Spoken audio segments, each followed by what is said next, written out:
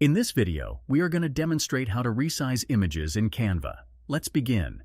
To get started, ensure that you have your Canva image editor open.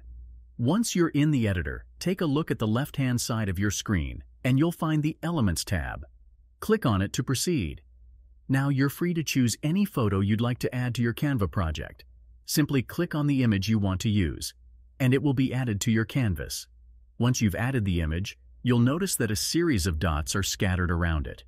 These dots serve as control points that allow you to resize the picture in any way you desire. Simply click and drag these dots to adjust the image size to your preference. If you decide to right-click the image and select Set Image as Background, it will become a part of your project's background. However, in doing so, you temporarily lose the ability to manually resize the image using those dots. Don't worry though, the dots will reappear when you detach the image from the background.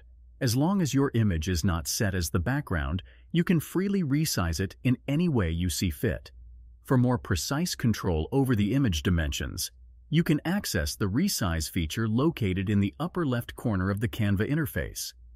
Click on it, and a dialog box will appear. Here, you can enter custom width and height values, and even choose whether to use pixels or metric system measurements. Canva also provides a variety of templates with predefined sizes for your convenience. Please note that some of these templates may require a premium account. You can either have a premium account ready, or take advantage of Canva's 30-day free trial to access these templates. And that's it. You've learned how to resize images for your Canva projects.